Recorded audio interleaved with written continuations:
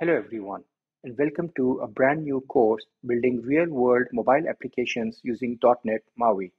In this multi-part course, I will be building a complex, real-world, and full-fledged application which was chosen with the help of the community, and I'll talk about that in a bit, and we will build this application from start to finish.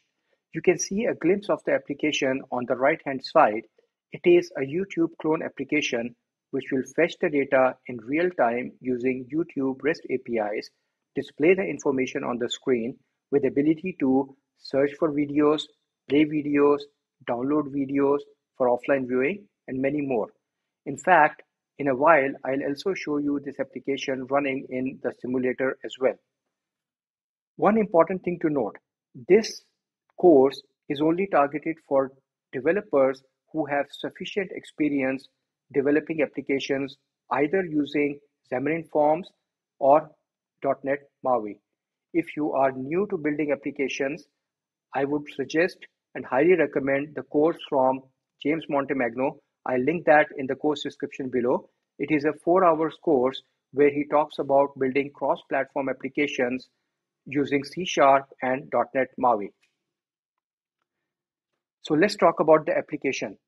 If you had followed me on Twitter, you may have noticed that a couple of weeks ago, I asked for suggestion for an app to be used or to be built for this particular course. I got a lot of good suggestions, and out of those, I took 4 of them and opened a poll. YouTube application, you can see, is something that got over 50% of the votes, and this is the application that we are going to be building as part of this course.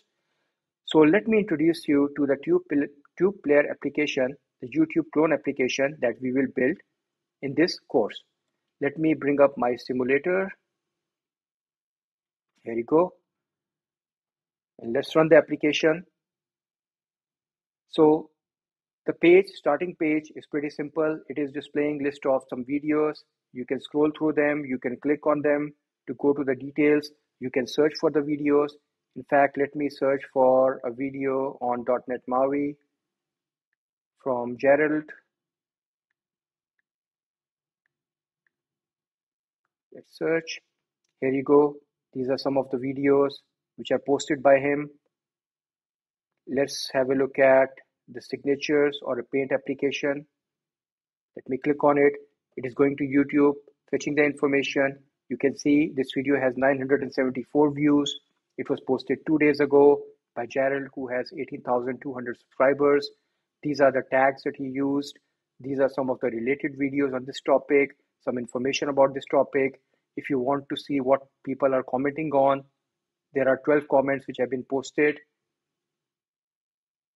You can even play the video.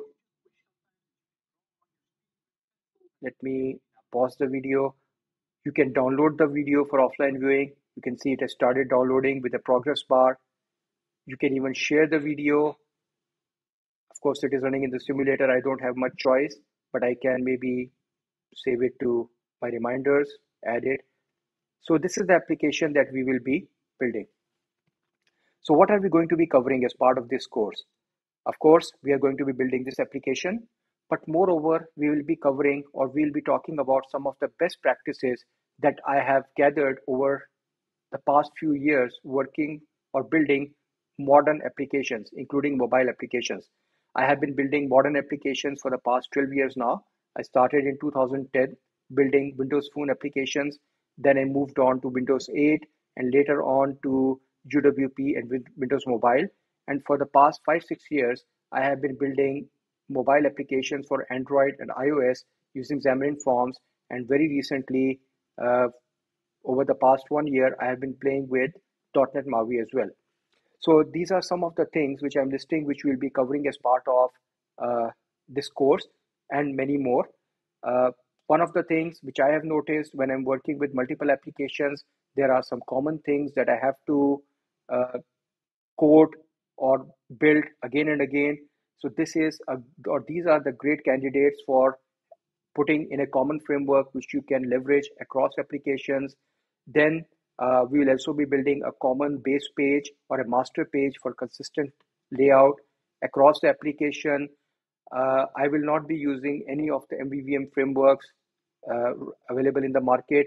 For example, Prism or MVVM Lite or MVVM Cross. I'll be building a custom lightweight framework of my own, which will have a base view model implementation along with the navigation service. Uh, if you have been following .NET MAUI, it is now much easier to build applications for both desktop and mobile applications. And if you ask me, I have built sufficient applications on UWP and Windows Mobile, and handling the mobile versus desktop views using Visual State Manager is quite a pain. So I'll be talking about a solution for that. And then we'll be talking about building custom controls and most importantly, some common controls that we can reuse across the application. We'll be working with REST APIs, in this particular case, YouTube API, and of course, a great UI. An application, a good functioning application without a great user interface and a great user experience means nothing. So, in my personal opinion, this should not be an afterthought. This is something that should be baked into the design from get-go itself. So we'll be talking about that as well, and many more when we talk about the details in the upcoming videos. So please stay tuned, and hopefully in a week's time, I'll start dropping the bits on the actual course. And in the meanwhile, if you want, please follow me on Twitter. I will post my Twitter handle in the description below, and also some other applications that I have built using .NET MAUI. I have posted them on my GitHub repos. You can have a look at them to get some idea of how things are done, especially on the user interface side. And that's it for now. Hope you will enjoy the course. So stay tuned. Thank you very much.